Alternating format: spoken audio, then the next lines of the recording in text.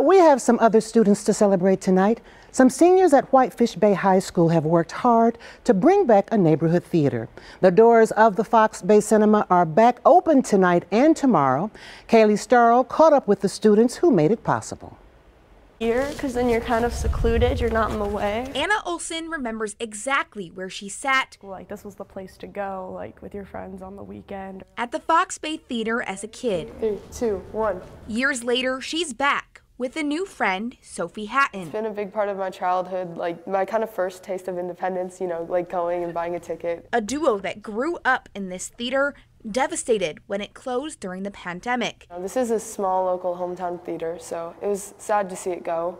Yeah, I was pretty upset about it. I remember I was talking to my parents, I was like, why are they closing? They decided the show must go on. We emailed the village president and we're like, oh, we have this idea. What do you think? That idea projected into reality with the Whitefish Bay Student Film Festival. And with the push of a button, the curtain will come up to show 12 different films from kids all around Milwaukee. Bringing back, you know, student films in this theater is like a very valuable experience. So tonight's going to be an opportunity to revisit the theater, but more importantly see the great work of young filmmakers in the city. The money raised going back to the community. The money is going to Art Start, which is a charity that donates to kids by like empowering them through the arts. After months of planning, figuring out how the ticketing website works and figuring out how many seats we have. And bags of popcorn.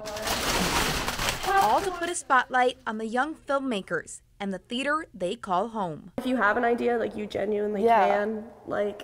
Just like being back here is so surreal and like, oh my gosh, this is happening. Reporting in Milwaukee, Kaylee Starrow, TMJ4 News.